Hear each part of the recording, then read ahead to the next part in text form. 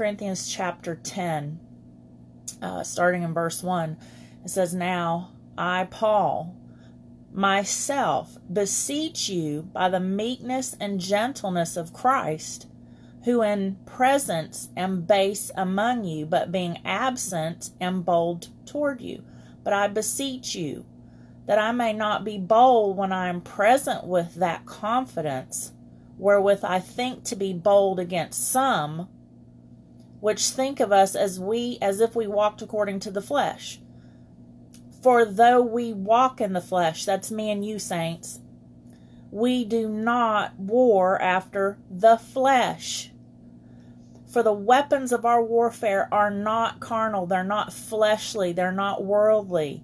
They are mighty through Yahuwah to the pulling down of strongholds, casting down imaginations and every high thing that exalts itself above the knowledge of God, Yahuwah, bringing every thought captive into the obedience of Christ Jesus, having in a readiness to revenge our disobedience until our obedience is fulfilled." One of the first scriptures the Lord put on my heart and just had to get a hold of and memorize it. Let me tell you what, saints, when you put it in your heart and hide it, there's going to be a time you ain't going to find a Bible.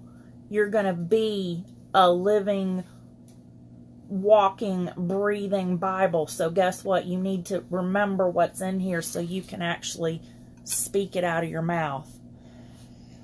Verse 6 says, "And having in a readiness to revenge all disobedience when your obedience is fulfilled." Saints, obey God. You want to fight the good fight of faith? Obey the Lord. Keep His commandments. Love people. Keep yourself spotless from the world. Do you look on things after the outward appearance? See, that's the problem, saints. We're always looking at the outward appearance. Yesterday, we're talking about Ephesians chapter 3, verse 10. And the word says very emphatically, "To the intent that now unto the principalities and powers in heavenly places might be known by the church." That's you and me, the ecclesia, the called out ones, the manifold wisdom of God. Saints, if we got the wisdom of the world, it's not going to work. We think we got a little bit of word in us and we know it all. We don't. I've been studying this stuff for over 20 years and I really don't have a great handle on it yet. But I'm sure I know a lot more than other people. But guess what? My surety of knowing what I know more than someone else doesn't make me know more than anyone. Does that make sense today? It's not about your knowledge of the word. It's not about your knowledge of the enemy or the tactics of the enemy. It's your knowledge of the true word, who is Yeshua HaMashiach, Jesus the Messiah. If you don't have a relationship with the true living word that was made flesh and dwelling amongst us, it doesn't matter how much you think you know. I forgot more than I think I know. Think about that. The more I learn, the more I think I need to unlearn half of what I learned. So having said that, let's jump into this ascended master stuff. The ascended masters of the New Age movement, they're defined as a New Age movement of highly evolved beings that have progressed through all experiences that this planet can offer, and they no longer need to incarnate. In other words, they don't no longer need to be born. That's one reason we're going to kill all the babies? They don't need bodies anymore? What is wrong with people? I can tell you what's wrong with them. They lack in the word. Yeah, my people are destroyed for lack of knowledge, and I'm talking about Christian folks now. Destroyed for lack of knowledge. Just, oh, brethren, who has bewitched you? Wake up. Read the word. The writers of the New Age movement state that the masters of wisdom already have evolved through the 5 inner experiences known as initiations. My word says that wisdom in Proverbs chapter 8 and 9 We need to have wisdom if we want to have anything in this world. Wisdom and understanding of who God is, who Yahuwah is, who your Creator is. But they're telling us that the masters of wisdom have already come and evolved. What? Yeah, okay. These so-called ascended masters in reality are the strong men, and they are named in the Word of God. They are the ruling demonic order in the heavenly saints. These demonic forces can and should be attacked in the heavenlies and bound in the name of Jesus Christ of Nazareth with the blood of the Lamb against them by the ones that have been chosen by God to represent Him and speak authority on this earth. And I'm not talking about some New Age hoodoo voodoo. I'm talking about the Word of God. Ephesians chapter 3 verse 10 to the intent that now under the principalities and powers in heavenly places might be known by the church the manifold wisdom of God, that your faith should not stand in the wisdom of men, but in the power of Yahuwah. 1 Corinthians 2 5 through 7. Read it for yourself, saints. Read it in context. Let the Lord give you the wisdom and the understanding. Saints, a guru is simply a spiritual teacher. That indicates no particular rank. People are going and learning from people. You can learn something from me because I have studied it and know it. But if I don't say that Jesus Christ is God in the flesh, don't listen to nothing I say. If I can't sit here and tell you that the blood of the Lamb is what washed me and made me clean as snow, as white as snow, if I can't tell you that Jesus Christ is my Lord and my Savior and the only true master that we have, the real master, not the fake master, don't listen to me either. You shouldn't listen to anybody anyhow. You need to get in the Word for yourself and try the spirits. Because we're talking about spiritual wickedness in high places right now, saints. Just look at the government. Masters, gurus, they take a male body in their incarnation for energetic reasons. Yeah, come on, saints. There's no such thing as gender on a soul level. The first stage of the teaching, which reveals the existence of the masters to the West, came through Helen Blavatsky. Yeah. Oh my gosh. She was a co-founder of the Theosophical Society. And that is Isis Unveiled. Oh, wow. Yeah. The secret doctrine. So anytime you got these little secrets, guess what? The wisdom of God is revealed through the Word of God.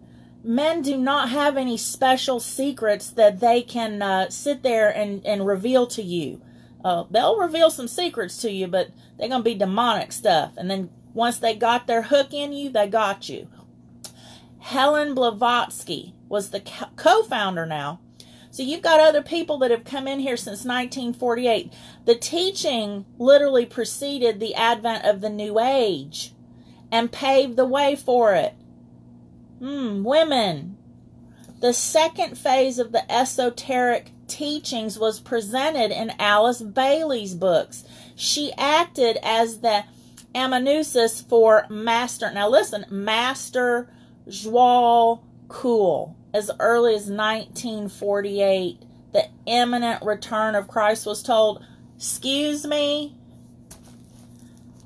The Word of God reads on this wise, I'm pretty sure. Think about it. If He died on the cross 2,000 years ago, we got the knowledge and the understanding. He's coming back. We didn't need no New Age guru to tell us that Jesus was coming as early as 1948. But what they were saying was, it's not the Jesus Christ of Nazareth, the Lord of Lords and the King of Kings, the Creator. Not that Jesus. That's not what they were talking about. They were talking about the false Jesus, the fake Jesus, the New Age Jesus. Come on, saints. After 1975, the Christ would be in the world. Oh yeah, not the Christ we're talking about. The women's movement is said to have been inspired by the hierarchy of the masters. the masters. All right, let's dive into the masters of wisdom, or the strong men. You know, when I do that, it's like little quotation marks. Hey, you know, it's not some kind of sign I'm giving anybody. The masters that we're talking about, that we're praying against today, the blood of Jesus is against every one of these masters that I'm speaking about today. The blood of Jesus Christ of Nazareth, the only true, perfect, holy sacrifice, the only one. We're talking about Master Jesus, okay? This tremendously powerful ruling spirit is the New Age Christ. He is the strong man over many Christian churches and denominations. Folk don't want to hear that because we're safe. We think there's no way that could happen. Well, saints, you need to wake up, because it's happening. It's happening all around, and folk don't even know it. This New Age Jesus, this New Age strong man Jesus, he operates through demonic entities and will establish heaven on earth. No. And using denominations, Christian called denominations. Now, when I say this, I'm not saying that every single person that says that they're in this particular denomination is demonic or that they don't know Jesus. That's not what we're talking about. We're talking about the false Jesus that's infiltrating. You're going to see a lot of it in the Word Faith movement, the Manifest Sons of God, the Reconstructionists, and the Dominion movement. Saints, the Bible does not tell us that we are supposed to take over and make the world a better place and make it so that Jesus can come back. He told his disciples when they were out in doing ministry, a couple of them come up and they're like, "Excuse me, they're over there casting out demons in your name. They're not with us." And Jesus said, whoa, hold your horses, guys. Whoa. I'm paraphrasing now. I'm putting it in my own words, so don't quote me as misquoting the Word of God. Think about it. Jesus told them, you don't know what spirit that you are of. We're not here to destroy people. If they're not against me, they're for me. Let them alone. I will take care of it when I get back. I think that Jesus can take care of this when he comes back. We cannot make the world a better place. We cannot fix mankind's problems. And we cannot have a dominion ruling authority without the King of Kings and the Lord of Lords, unless you want to talk about the New Age ascended masters and strongmen, because that's what it's going to, saints. We need to wake up and read the true Word of God and not allow someone else to interpret it. Saints, this is predominant in many Christian organizations. They're corporations, they're 501c3s, they're owned by corporations. There are many godly, loving, Holy Spirit-filled believers that are being deceived. We got to wake up. When you're seeing these things, and you will see them more and more, it's unfolding. We're talking about these spiritual wickedness in these different movements that say that we have to do all this. We don't need, what do we need Jesus for if we can do it ourselves? Hello? Yeah.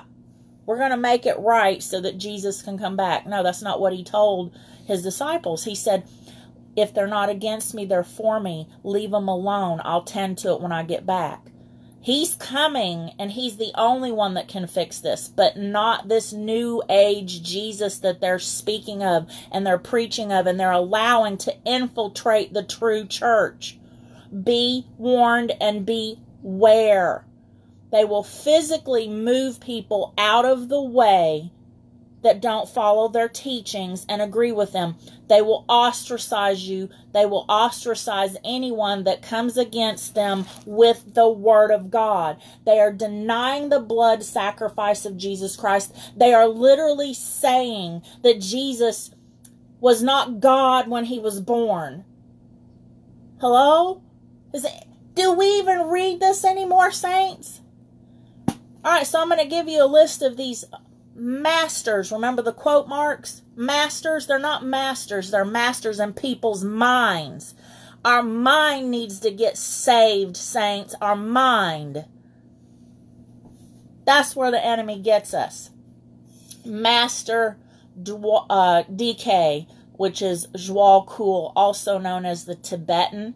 This evil spirit is responsible for the enormous educational effort through the writings and teachings of Alice Bailey.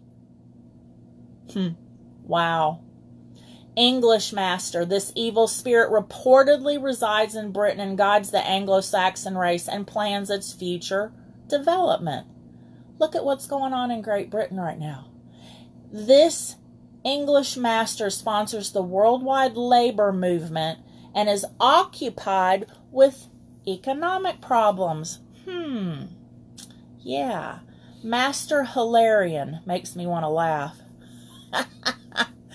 Saul of Tarsus, the apostle, was an earlier incarnation. Now, we're not talking about the true one of the Bible. We're talking about counterfeits. That's what Satan does. He counterfeits stuff. This demonic entity energizes psychic research everywhere. He and his minions started the spiritualist movement. Come on, saints, do your history. Look at some, Google it. Do your own research. Master KH, Kuthumi. Yeah. He is the ruling spirit who will succeed the Lord Maitreya as the world teacher in the future. Oh, yay. He was involved in founding the Theosophical movement. Come on, saints, these are demon entities we're talking about. Master Moria, the ruling spirit, is one of the best known masters of wisdom. Now, we're talking about that. God's wisdom versus man's wisdom. This demon works closely with Master KH, which was Kuthumi, and he inspires statesmen and works to carry out racial evolution. Does any of this sound familiar as to what's going on today? We just do our studies and we wouldn't be destroyed for lack of knowledge. Master R, Rakoxi. This ruling spirit works largely through esoteric rituals and ceremonies and carries out the plans of the Executive Council of the Lodge. What lodge are we talking about? Maybe the Freemasons? Yeah, the Freemasons do such good work, and the Shriners. Yeah, you got to be a 33rd degree Mason in order to be a Shriner. So at that point, you're worshiping Lucifer. Wake up, saints. The ruling spirit over the council of the lodge. Master P. This demon works under the Master R in North America. That's where you and I live. And is connected with such esoteric mental sciences as New Thought and Christian Science. Okay, so maybe you haven't heard of any of this. So I'm telling you, share the video. Maybe somebody else can find out. Master Serapis. This powerful demon is the energizing force behind the great arts movement of the world, the evolution of music, painting, drama. At present, he works with the diva, or another word for demon, or angel evolution. Yeah, all the angel stuff that you hear about in the worship of angels, and it's all infiltrated the church. Yeah, that's where it's coming from. Until their agency makes possible great revelations in the world of music and painting, which lie immediately ahead. We're seeing it right now, saints. So we're talking about ascended masters of the New Age movement, masters of wisdom, strongmen. The Word of God is very emphatic. It says, cast out demons. Don't talk to them. Do not counsel them. Do not coddle them. If you have any power in you,